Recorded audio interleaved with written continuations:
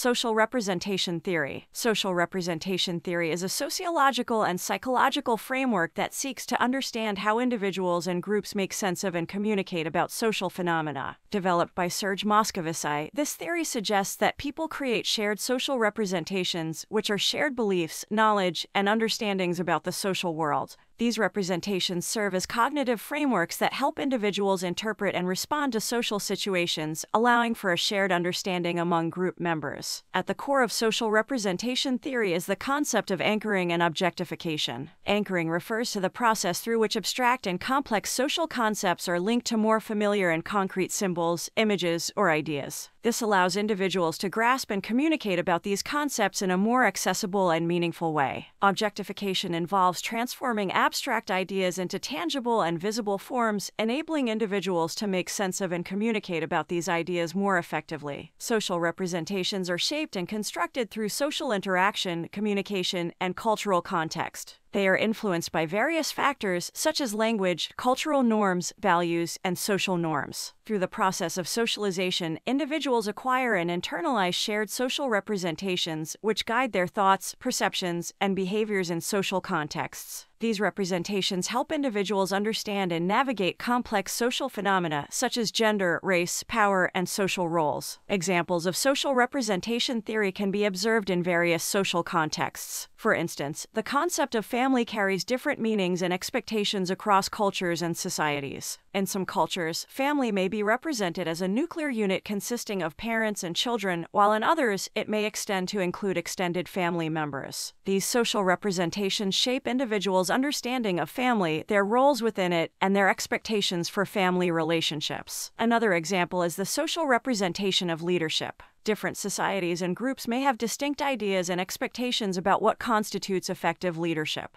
These representations influence individuals' perceptions of leadership qualities, behaviors, and the criteria they use to evaluate leaders. Social representations of leadership can vary based on cultural, historical, and contextual factors. Social representation theory highlights the dynamic and contextual nature of social knowledge and meaning construction. It emphasizes the role of communication, shared symbols, and social interaction in the formation and transmission of social representations. By studying social representations, researchers can gain insights into how individuals and groups make sense of the social world, negotiate meanings, and construct shared understandings. In conclusion, social representation theory explores how individuals and groups create shared beliefs and knowledge about the social world. It emphasizes the processes of anchoring and objectification, whereby abstract concepts are linked to concrete symbols and made accessible for communication and understanding. Social representations are shaped by social interaction, cultural context, and language, and they guide individuals' thoughts, perceptions, and behaviors in social contexts. By studying social representations, researchers can gain a deeper understanding of how individuals and groups make sense of social phenomena and contribute to the construction of shared meanings in society.